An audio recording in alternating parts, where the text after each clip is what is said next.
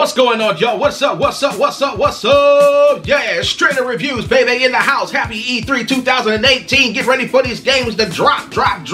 Now, what I got right here in my hand right there is shaq-fu. Hi-ya, Legend Reborn. Now, the reason why this game is called Legend Reborn because it's reborn into the modern gaming world, which is right now.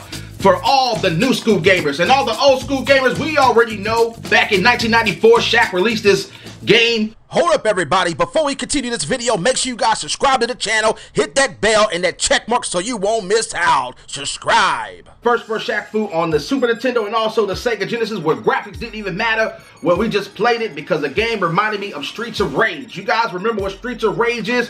Give me a like on this video. Give me a comment on this video. Now, we is back with the Legend Reborn. Now, this game has a bunch of references. Icy Hot, you know, Shaq's powers with the Shactus. It reminded me of Plants vs. Aliens, by the way, you know, when you got your powers of Shactus and you just throw out like cactus spines. Then they had Shaq Diesel's big robotic suit on. Shaq Diesel is actually a alter ego from his album, you know, released back in, I think, around 1994 under Jive Records. He released a rap album called Shaq Diesel. And I gotta tell you guys, I had pretty much fun playing this game because for the simple fact is that I like the style of it. And it is a little bit of generic style here and there. The game is like about, I say, almost about 2 hours. Has about, let me say, about 6 stages, with some of them has like 3 levels. And I think only like 2 of them had like, you know, 4 to 5 levels. And then once you beat the game, that's about it. It really doesn't have any replay value. And you can see this game like later on in the bargain bin at the dollar store. But overall, y'all, it is, you know, not really a game keeper, but it's pretty a beat 'em up side scroller fun game to have. Shaq put his own money into this type of game because for the simple fact is that, you know, it had that old school type of retro feeling in 2D all mixed in, and it had like some nostalgia up into it. And had some Crash Bandicoot, you know, type of references going on where you hit the boxes and all that. It had that little bit of like Bruce Lee type of feel. You guys remember that game Bruce Lee on the Xbox?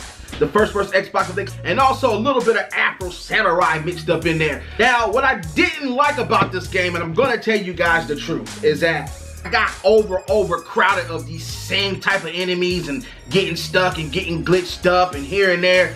And I kind of felt like when I played this game, I got a little depressed about it, and I was like, I don't want to play this game. I felt like I just wanted to give up, and I told myself, I said, no, I just want to actually just keep going through this game to see what Shaq is bringing into this shaq-fu Legend Reborn game. And then I just kept going through it, and then what made me play it more is because, for the simple fact that when I got to the boss fights was very unique and fun because, I don't know, it's just the way they were, you know, drawn up and, you know, had their own little, you know, personalities in the game, what made me want to keep playing to see what was, you know, more about this shaq-fu game. It was kind of slow and kind of stiff here and there, but I gotta tell you guys, for the price of $29, it is right on the spot. It is a little type of generic type of game, but it's actually fun, like I'm gonna tell you guys.